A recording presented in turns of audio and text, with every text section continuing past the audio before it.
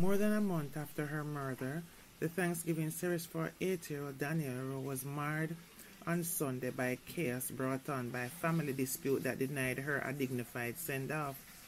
The funeral, which took place at the Portmore Seventh-day Adventist Church in St. Catherine, erupted into disorder soon after members of Danielle's family began leaving the building as her father, Danielle Rowe, was speaking. The elder Rowe, who is a police corporal, was listed on the program to read the morning first scripture from 1 Corinthians 15:50-58. While he spoke, Danielle's mother, Sudane Mason, was the first to exit the church. As the service progressed, many other family members and close friends proceeded to remove themselves from the church pews, leaving the Reverend Francis West, who was delivering the morning sermon. The relatives objected to the order of the service and claimed that they had been excluded. The aggrieved family members protested that elements of the funeral program, such as the withdrawal of some activities to be undertaken by some family members, went against their wishes. It's not about them. It's about family. The mother never asked for that program. Them reprogrammed everything. The opening prayer supposed to be my mother. They put JCF, the Jamaica Constabulary Force. Why? What they got to do with anything? One family member questioned. Yvette Thomas, Danielle's grandaunt, was at the center of the commotion that ensued because she was outraged by what she perceived to be a government takeover, though there was no evidence of such. No politics. She nah go down in a no politics. We no want them speak, she shouted in anger, encouraging the other family members to end the funeral proceedings earlier than scheduled. Them out of order to take me off of the program and put people where we no know, she continued. Attendee Carlene Smith, a former dancer and dancehall queen, persistently pleaded with the family to get along and go back inside the church. Listen, man, come together, all of you. Get the mommy, get everybody. It's your service. Just do it properly, Smith urged, so the young one can get a good send-off. Following the funeral, the Ministry of Education and Youth sought to counter claim made by Danielle's relative, who insisted that the government was involved in amending aspects of the funeral program. In a statement, the ministry said that the government was not involved in the planning of the funeral and that Favour Williams had attended in her capacity as education minister and gave remarks. No other person from the government were engaged in the funeral, the statement read. Among those present at the service were Williams and a team from her ministry, Corporal Rowan James, chairman of the Jamaica Police Federation, Iselin Golden, Custos Rhetorium of St. Catherine, Fitz Jackson, Member of Parliament, MP for St. Catherine Southern, Leon Thomas, Mayor of Portmore, Commanding Officer for St. Catherine South, Superintendent Christopher Phillips, and other JCF personnel. Before Daniel's father read from the Bible, he thought back to the last time he had seen his angel, which was on May 16, the day she turned 8.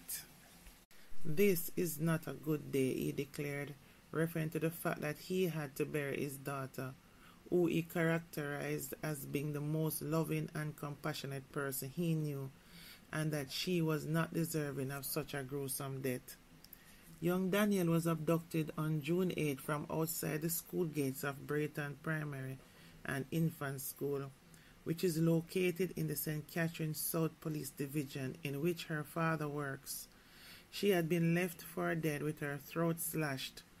When she was found along Roosevelt Avenue in St. Andrew later in the day, she was subsequently transported to the Bustamante Hospital for Children, where she succumbed to her injuries 2 days later. Her horrific death has since sparked outrage island-wide and has led to several protests, with persons calling for a resumption of the death penalty for her killer.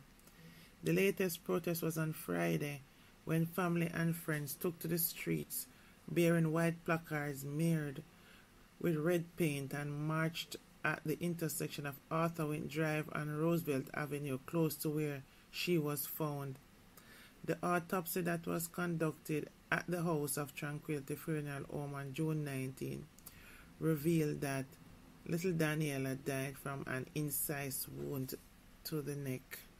The police revealed that it is believed that Daniela knew her killer.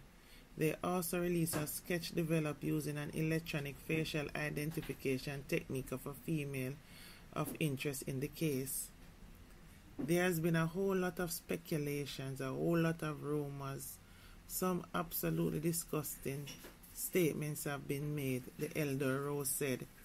He continued by saying that his daughter, who desired to be a veterinarian, would constantly check on him and ensure that he was okay and to show her affection. Meanwhile, Danielle's mother was inconsolable throughout the service, and at the burial site her screams of grief and despair being bellowed from her frail frame were a heart-wrenching sight to behold, and she could not keep herself together and fainted repeatedly. She and other relatives were dressed in blue as this was Danielle's favorite color. Williams said in her remarks that many Jamaicans felt a rage of emotions in response to the heinous act against Danielle, including anger and hurt. She added that this was made worse by the fact that the investigations have not yet determined who ought to be held accountable. As such, Williams encouraged the congregation to honor Danielle's memory by cherishing lives and spreading love. Let us be kinder to one another, more patient and more compassionate. That's what we need right now, she said. The minister also emphasized that Daniela was a child of much promise and potential, a daughter, a classmate, and a Jamaican who was described by her teachers as reserved, soft-spoken, and well-behaved. She was also among the top students at her institution, placing third overall and first among the girls in final exams.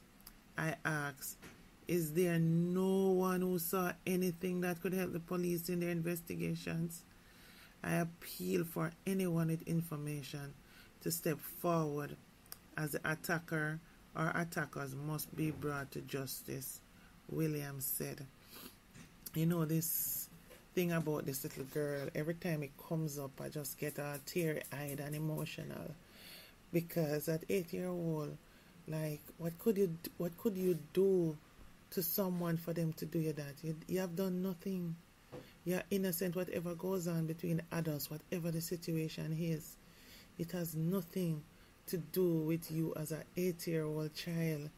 You know, children are innocent, you know, and it's just painful, and I can't imagine what the parents are going through. And when I heard the mother was inconsolable and she just keep fainting and passing out, it's like, as a mother, it just gut-wrenching and gripping, because I just can't imagine, I don't think anyone can imagine the magnitude of the pain that she's feeling, because as a mother, when you go through certain things with your children, nobody can understand and feel how inside your stomach feels so hollow and so empty. So I just can't imagine what little Daniela's mom is going through. Yeah, and her father must be heart-wrenching what he's going through. Yes, but you know, I speak on the side of her mother, you know, and so on. And little Daniela, sleep in peace. I swear, it's just absolutely painful, this whole thing.